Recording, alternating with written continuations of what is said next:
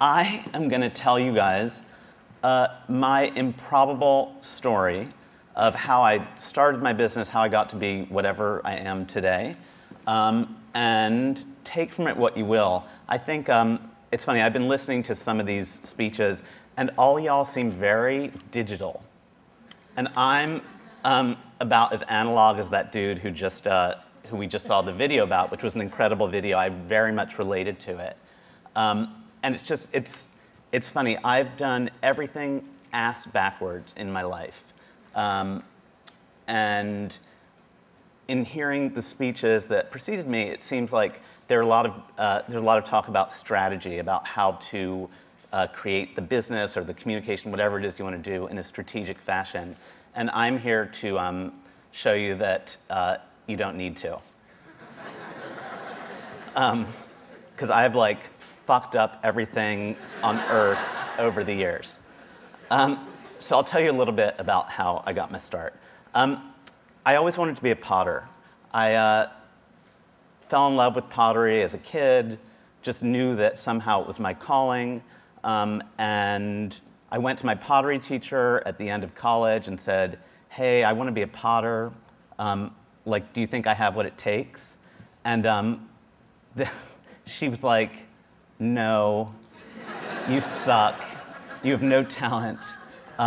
You should move to New York and just get a job. This was at RISD, and I hate to hate on her, and I won't say who she is. I'll just say that her name begins with J and ends in Acklin Rice. Not saying.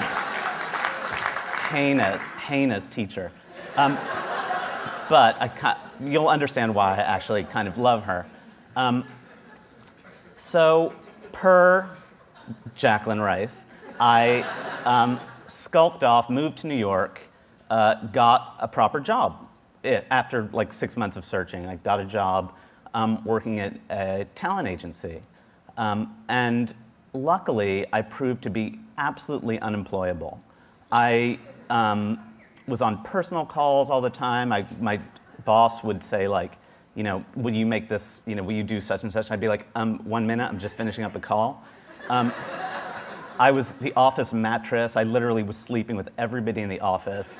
And I got fired, and my boss, who I was sleeping with, he fired me, but he was like, oh, I'll get you another job because I don't want to be sued, so I'll get you a different job. So I was like, okay, whatever. So I got another job, and I got fired. And I got fired from that, and I got another job, and I got fired. And so I was 26 and unemployed, and thought, I miss pottery. I hadn't done it since school. So I went and I got a job at this place called Mud, Sweat, and Tears. Not a job, but it was I would teach classes at night in exchange for a little tiny bit of studio space. And after 6 months of being unemployed, my parents were like, what's the plan? And I said, well, I want to be a potter. Now, this slide is pottery. I think it's what people think of when they think of pottery. And it's kind of a cautionary tale of what pottery can be. And I think as I was trying to figure it out, I got an order from Barney's. I started to make pots, and I knew I didn't want it to look like this. And I knew that if it looked like that, I would look like this. This was the image I had in my mind of potters. People who have never trimmed or managed a single hair on their head or body. And I thought, oh God, I'm gonna be a potter, and this is who I'll be, but fuck it, this is what I want to do. And I sort of resigned myself to a life with this as my future, because I thought, I want to be a potter. My greatest hope could be that I could hawk my wares at a rain-soaked craft fair and have a van and live outside of Saratoga. And And I was cool with it because I was young and trying to figure out what I wanted to do and thought, I want to be a potter and I am going to accept the repercussions of that decision. So this was going to be me. That's me in my studio now. And this is a picture of some of the first pots I made. These were like, I guess, 17 years ago when I started. I decided that I wanted to make things that I wanted to make, that I wanted to put the whole idea of Jacqueline Rice out of my head and follow my own heart and my own dream. And so really it was about not making those, which is what, and not being him, being me, and making these, which are pots that are groovy and graphic, and spoke to my heart. And I think that, let me see, what's my next slide? Oh, pillows, I'll get to that.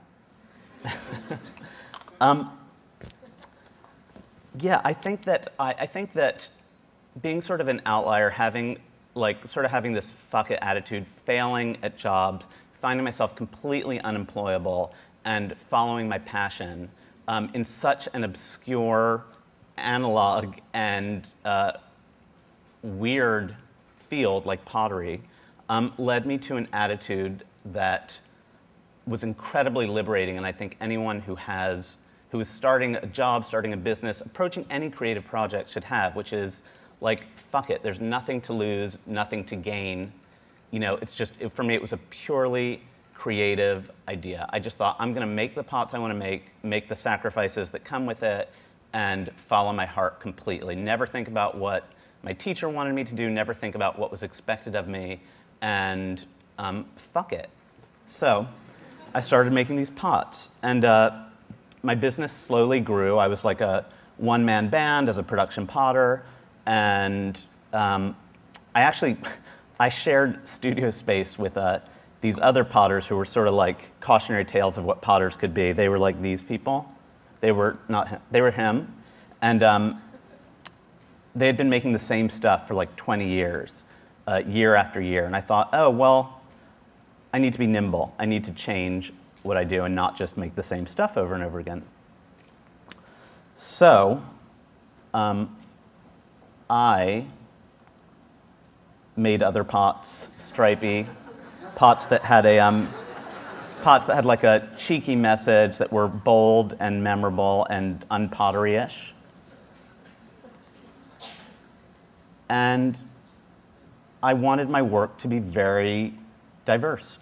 I wanted to not be like the potters with whom I shared a studio space who have been making the same stuff for many years.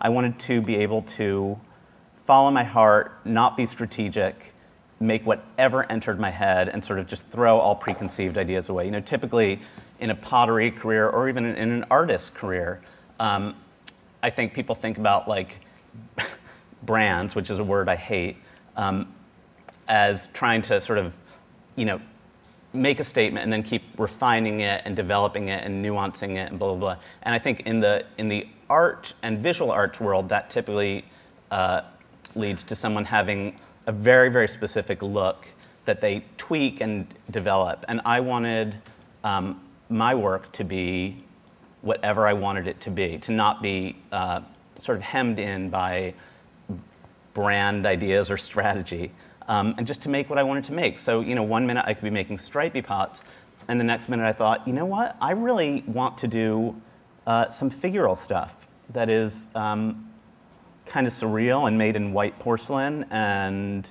cheeky and provocative, and fuck it, I'll do it.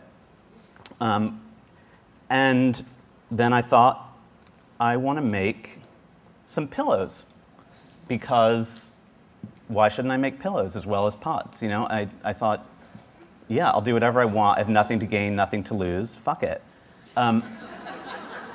So I started to make pillows, and I think I had a little bit of a revelation that was very liberating and clarifying to me. And this is going to, I'm going to admit to being a little bit more strategic and brandy than I like to say I am, which is after being in business for about 5 or 6 years and making stuff, I decided to have a proper think.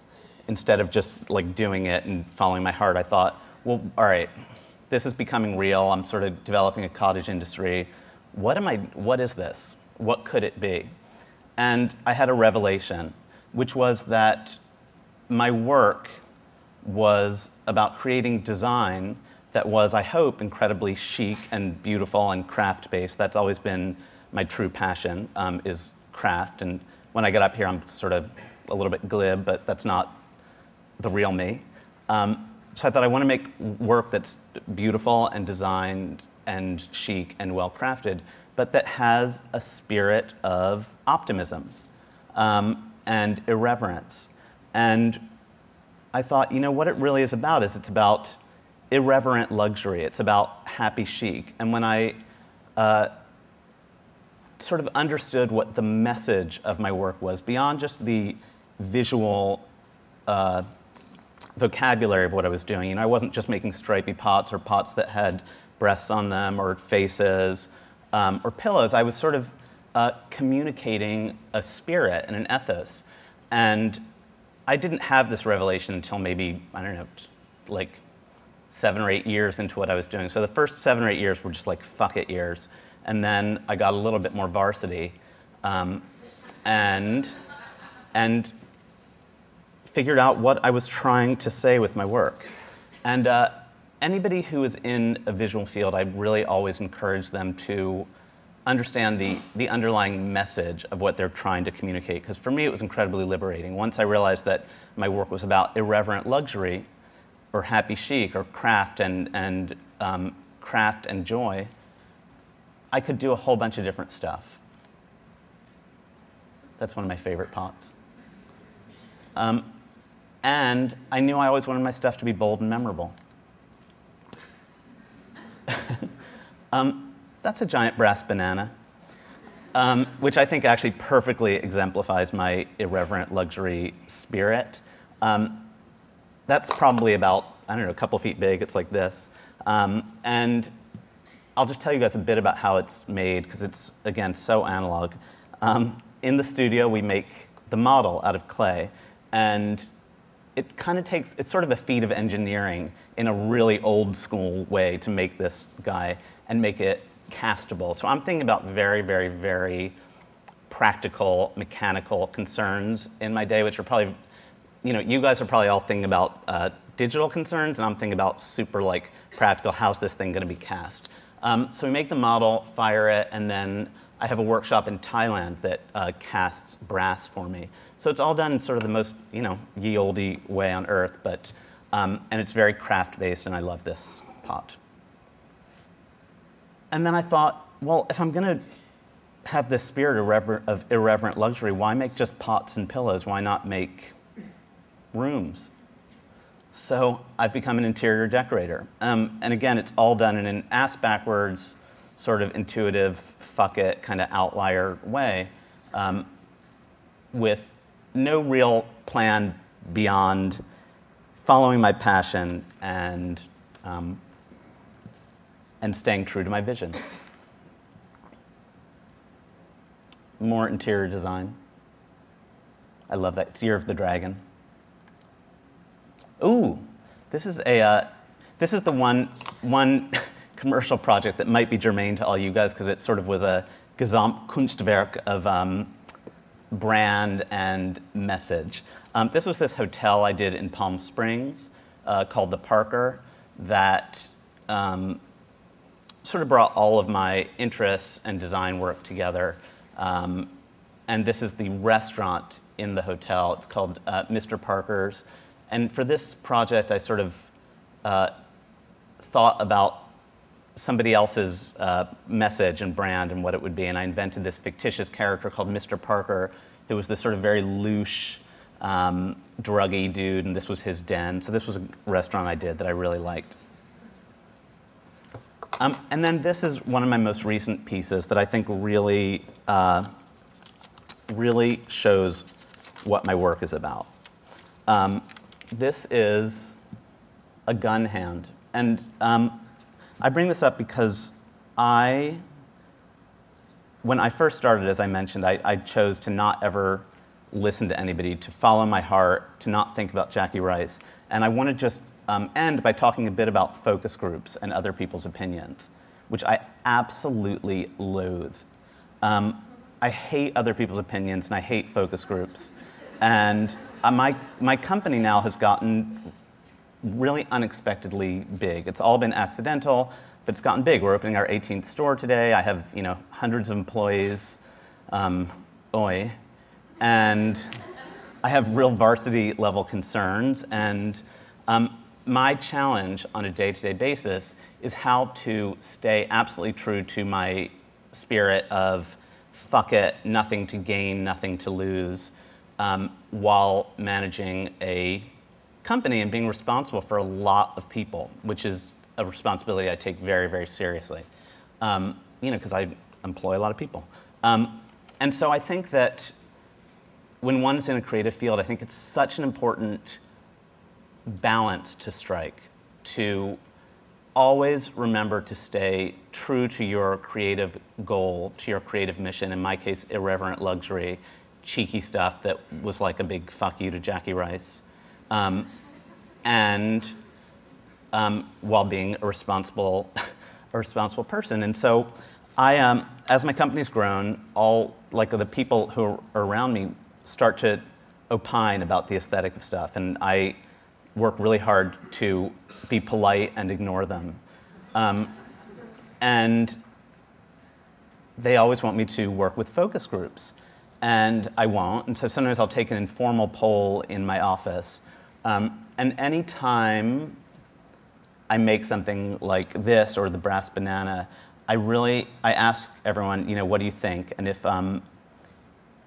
if people seem either frightened by it or seem to hate it or have a visceral reaction against something, I'm like, great. So the only way in which I use a focus group is informally and as a completely, in a contrarian way.